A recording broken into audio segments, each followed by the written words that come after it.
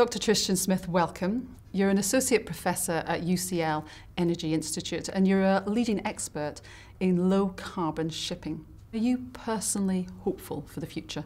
I'm very hopeful. It's not difficult. There are a lot of advantages that will come which are not just about decarbonising ships but reducing noise, reducing air pollution emissions and scaling and enabling many countries to have a green transition. And that's a key opportunity that lots of countries will need anyway.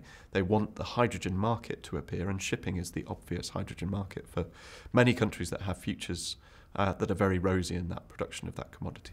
And what does the perfect supply chain look like? Full electrification of the supply chain. The task that we have is to decouple from fossil and to move to renewable electricity sourced energy, which then needs to be at every point, both in the raw production of a commodity and the transport of that commodity and its storage. And all of those steps require energy.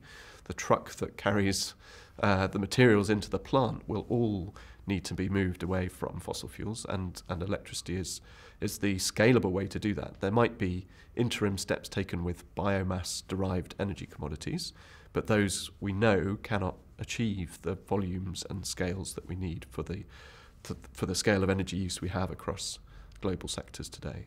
And how can they drive the decarbonisation agenda? So when ships are alongside in ports, they've got the opportunity to connect to electricity directly from the port and use something called cold ironing, and that will require some modification to the infrastructure that we have in the ports, as well as some change to the systems that are on board vessels. And many vessels are using that today because it's a relatively practical and easy step to take. So technology is seen as the answer. What exciting technologies are out there? So the fuel that we will need to use is a hydrogen-derived fuel, and that's produced using electrolyzer, just splitting water into its hydrogen atoms, and then combining that perhaps with nitrogen to make ammonia, which is then a much easier version of hydrogen to store on board the ship and to store on land and to handle on board the vessel. In any transition, early adopters or first movers who do take some quite progressive decisions even before the policy landscape has fully clarified, and the kind of incentive structure that we might expect has been developed. The rate at which that's happening is not fast enough, but it will increase. I'm confident it will increase over this decade, and as a consequence, I think we have an eminently solvable decarbonisation challenge, and one that we can be quite positive about.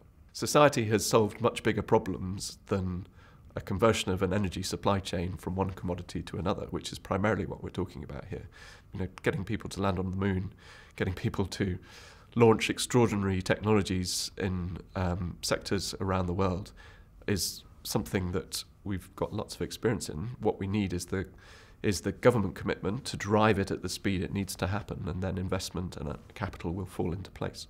Dr. Tristan Smith, thank you very much.